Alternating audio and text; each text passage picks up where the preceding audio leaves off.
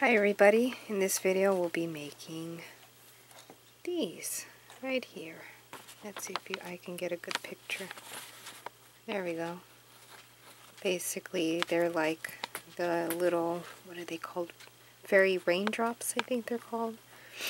Dewdrops actually. They're quite expensive for me, so I decided to make some.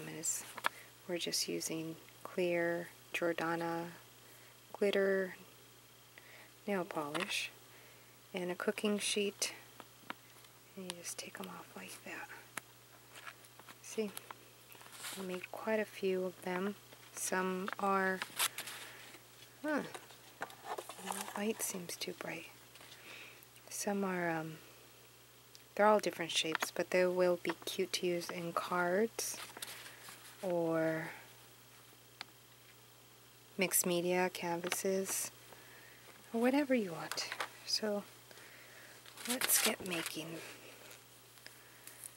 So basically I just get it. Oops, let me get you closer. And drop little droplets.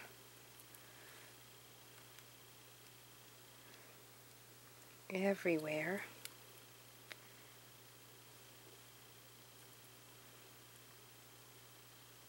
Let them dry for, mine dried like 30 minutes. You could just leave them overnight. Make as many as you like, and I'm pretty sure that you can either add more glitter right on top or add the glitter to the actual bottle, just like that. Or even use colored nail polish. I haven't tried.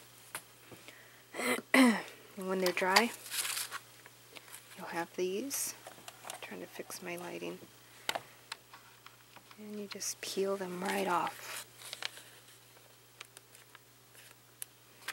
Use them in jewelry, use them in your art.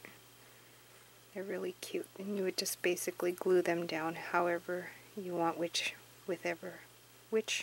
hey, how do you say that? With whatever glue you like. There you go. You can even do them as raindrops this way. Isn't that pretty? So that was really quick for me, and kind of sick, but I hope you guys are doing well, and I am. And I'll catch you later, and thanks for giving me some of your time.